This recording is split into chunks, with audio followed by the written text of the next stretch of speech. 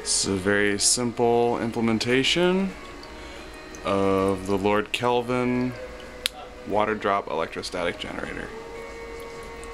It's composed of just a strip of aluminum foil, about 5 feet of galvanized steel wire, 2 large tomato cans, and some yogurt containers.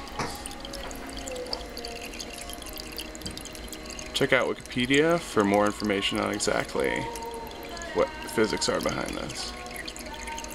You can see the wires going crazy, spiraling around loops.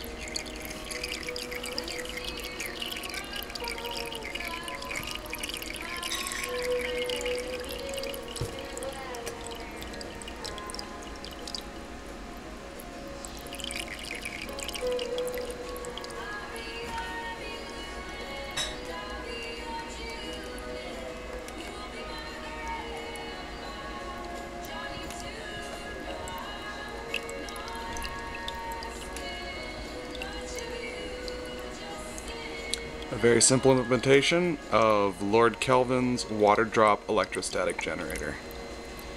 See the Wikipedia article for more information on the physics behind this.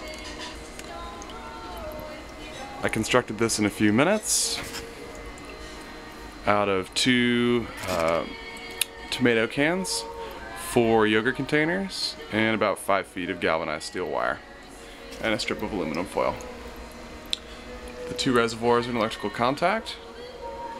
The 2 collection vessels are not. And it really is simple as it looks.